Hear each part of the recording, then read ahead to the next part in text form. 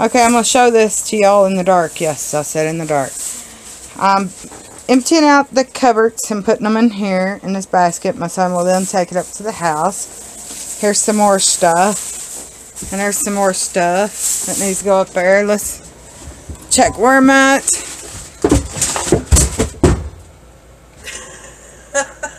That is annoying. Look what just happened. Whatever. I'll be right back. As I was saying, let's check the cupboards. Okay. Now I'm just going to put all these dishes in here. We don't want to make it too heavy for him, but yeah, refrigerator's empty.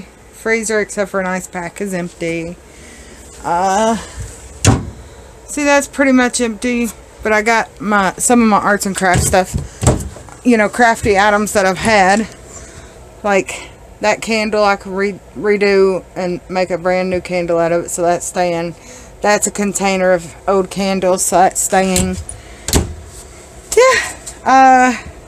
Let's see, this is going to stay down here because I can put some, like, ribbon and stuff in it.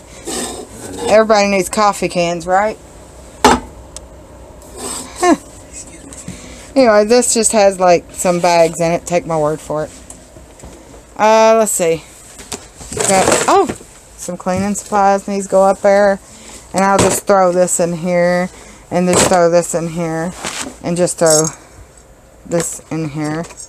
Maybe. Maybe not. Okay, there we go. Anyways, Scoomy. Bag of trash. So we're working on getting it cleaned out. Oh, I bet this, yeah. Oh, God.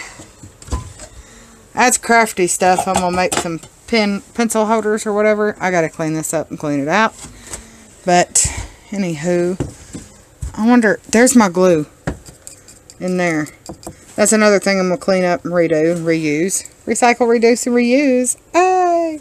Anyways, I need to get that glue so I can fix that hole in the air mattress. I wonder who I'm talking to. My son right there. No, I did not get your face in it. And he's still got to take his stuff up there, my boy. We're working on getting this cleaned out. And there's the weights that my girls use to work out. Yeah, we're working on it, guys.